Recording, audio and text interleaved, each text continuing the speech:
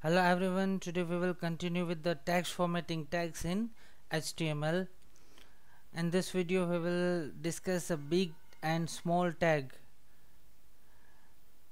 So let's start with the big tag. The big tag increases the font size from its current value by 1. So as the name says, big, right? So it will increase the value of your text by 1. So this is the syntax. So big tag start, contained, and the big tag is over. Like example, my name is big tag start Khushal Rajani and big tag over, and the result is my name is, this name will be the bigger than the normal font. So let's look at this with the example. Open the notepad.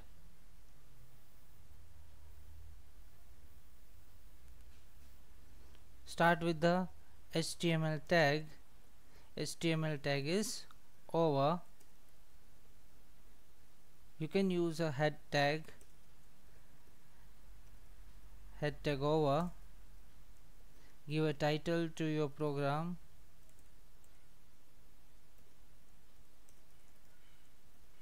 Title tag complete. It's a big tag example.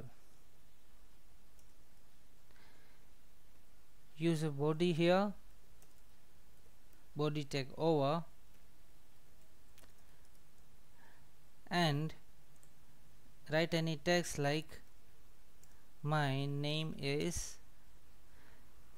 big tag start.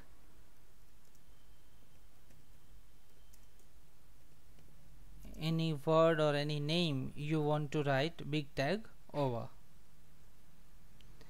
Going to save the program. It's a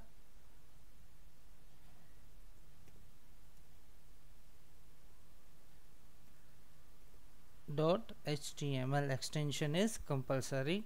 So save it, move to the folder, and double click on your program. So you can see that the name is a slight bigger than the normal font. So this is what the use of the big tag. And the next is small tag.